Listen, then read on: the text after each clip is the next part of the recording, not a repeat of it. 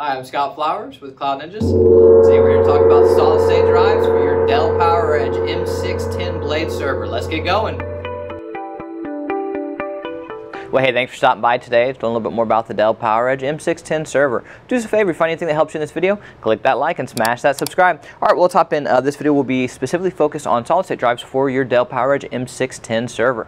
All right, so here's what we're going to do in this video as a whole. We're going to go over the different types of compatible drives for your 11th gen blade server. We're going to go over the max speeds, the max sizes. We're going to physically install one, which is really easy because it's a hot swap. Then we're going to show you how to test it with a cool tool that we like called HD Sentinel. What we like to do is we hook up a storage array to our server, and it allows us to test standalone before we ever put a drive into a live production environment, and it'll tell us the power on hours and the health score, and that combined with Dell Diagnostics are great tools to be able to test your drive and just make sure you also have a new drive, right? So all right, well, let's hop in. The compatible types of drives are going to be SAS and SATA. With SAS, you can get 6 gigabit per second, whereas with SATA, you get 3 gigabit per second. So there's some distinct advantages with SAS, and most specifically the speed. Now with SATA, though, it's going to cost less. So that's the big advantage over for SAS over SATA, is just it's going to be a cheaper price per terabyte as a whole. So really, depending on your application, if you don't need the speed and budget is your main concern,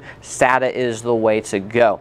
Now, as far as the max sizes, they're the exact same. It's 7.68 terabyte per drive slot, which really, when you stop and think about it, is actually pretty good storage overall, because when you put in a hard drive, the max you're going to get is 2.4 terabytes with SAS and 2 terabytes with SATA. So not only will you get a superior drive when you go from a hard drive to a solid state drive, it performs better and less likely to fail, but you also get higher scalability and better storage. It's a win-win-win. Now, you're going to have to pay for it. A solid state drive definitely costs more than a hard drive, but it is better performing, and it is going to be less likely to fail, and just a great band-aid. Because people ask us all the time, like, hey, you know, we don't want to get rid of this server. It still does everything that we need it to do, but we just want it to perform a little bit better. What do you recommend? Well, what we always recommend is, hey, pop in some new RAM or upgrade your RAM, and pop in some solid-state drives over hard drives. Those are the best two band-aids to just extend the life of your 11th gen blade. So, all right, now that we know a little bit more about the compatibilities, let's go ahead and show you how to physically install one, and then we'll show you how to do HD Sentinel.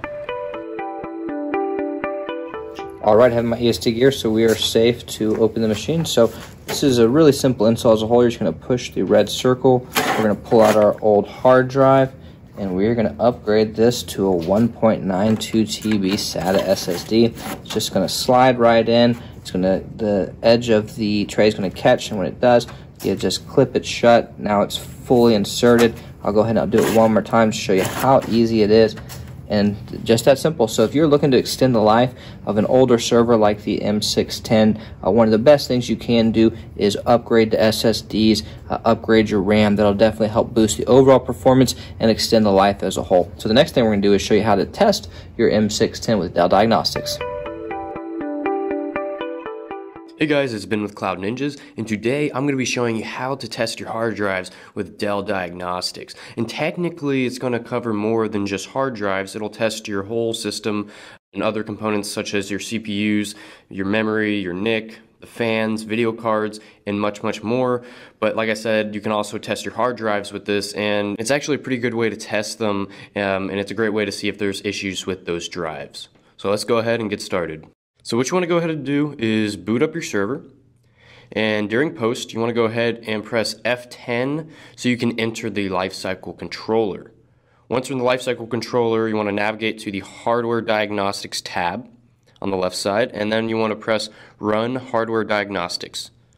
And you may get a little warning screen, but you just want to go ahead and press yes, and it'll take a little bit of a second to load, but this will load us into Dell Diagnostics. So immediately whenever we load into Dell Diagnostics, there's a lot of information that pops up. As you can see on the left-hand side of the screen, it shows everything that's going to be tested. On the right-hand side of the screen, there's lots of information about the test itself.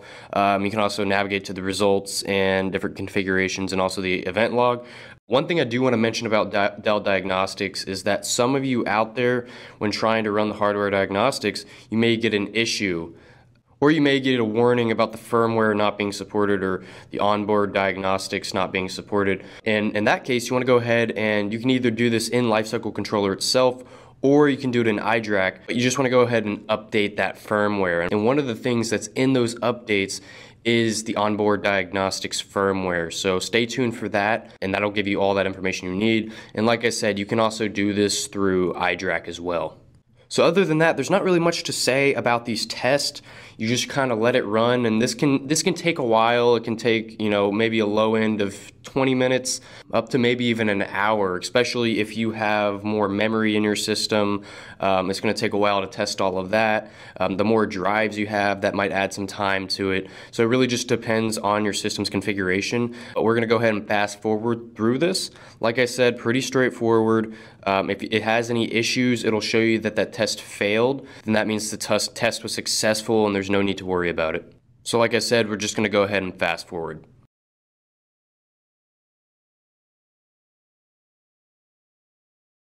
All right, so we have finally reached the end of our test.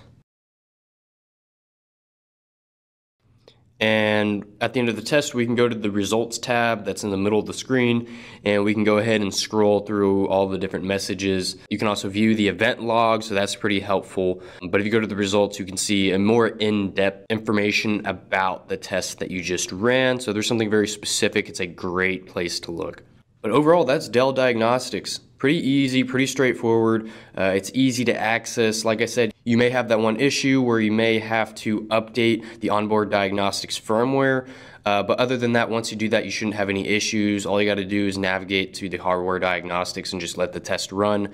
You can let these run and then just go off, do something else, and come back 10, 20 minutes later. And it's a pretty easy way to, one, test all of the drives in your system and make sure they're properly functioning, but it's also a great way to test all of the other components in your system. So now I'm going to go ahead and show you guys HD Sentinel. Alrighty guys, so I have HD Sentinel pulled up right now, and as you can see, we currently have 2 drives plugged in. We have this installed into a storage array where we like to plug in multiple drives at a time so we can test those drives. HD Sentinel is an awesome tool because you can see things like the power on hours, which is great, especially when you're buying used equipment. You can see how long that drive has been in use. You don't want to be using drives that have been, heavily used, because then you have a higher risk of drive failure. And that's one of the reasons why HD Sentinel is such a cool tool.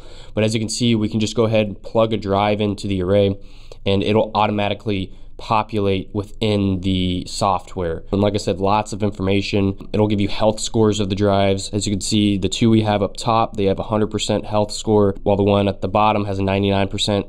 So all pretty good. So I hope you guys found this video useful, and if you did, go ahead, smash the subscribe and leave a like. If you're interested in purchasing a custom built server, or you're looking to buy some drives, we do have plenty of those in stock, so you can go reach out to us at sales@cloudninjas.com, sales@cloudninjas.com. Anyways guys, thank you for stopping by.